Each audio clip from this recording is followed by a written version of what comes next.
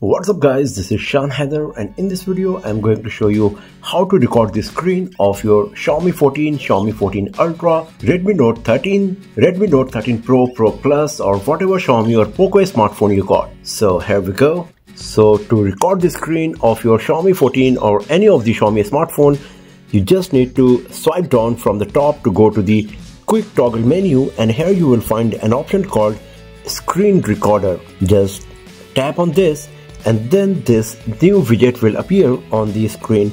So the first one is of course the record button, the last one is to close the video recording widget, the second one, the folder icon, is go to the album, the gallery, and the third one is for the settings. So if you go here, you will get some options that you can use while screen recording on your Xiaomi smartphone. So the first one is resolution.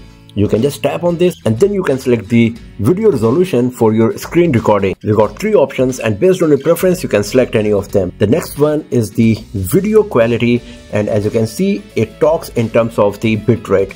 So the higher the bitrate, the more size of the video file will be and it will occupy more space on your storage. So better to go with the 16 Mbps or 24 Mbps max, but if you want, of course you can select higher bitrate and record high quality screen recording. Then we got the option to select the orientation, whether you would like to record the video in the portrait mode or the landscape. It's best to go with the auto. And talking about the sound source, we got the option to either select the microphone or the system sounds or just record a video without any sound at all. Unfortunately, there is no option to select the system sound and the microphone together. And talking about the frame rate, you can select from 15 fps to 90 fps.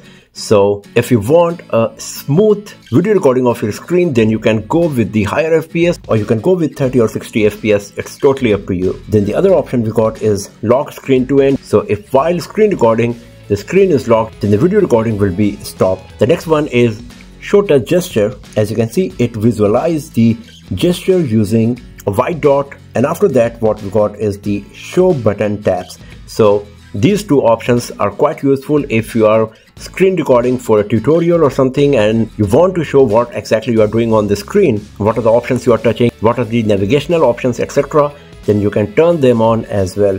So once you are done with that, all you have to do is go to the screen where you would like to record your screen recording video. After that you can just tap on this red button here and the screen recording will be started. You can see that now this widget is a bit opaque and the video is being recorded, and you can see that, and you can drag and drop it anywhere. The best part is that this widget will not be recorded in the videos, and once you are done with recording the video, all you have to do is just tap on this widget and then tap on this recording button. You can see screen recorder is showing a message that screen recording is saved. Now if you go to the gallery, here you will find an option called screenshots and screen recording. Just tap on this, close this widget, then go to this screen recordings tab. We got a separate tab for screen recording, and then this is the video that we have just recorded. If you go to the details, you can see the resolution, duration and the size of the screen recording that we have just done. So this is the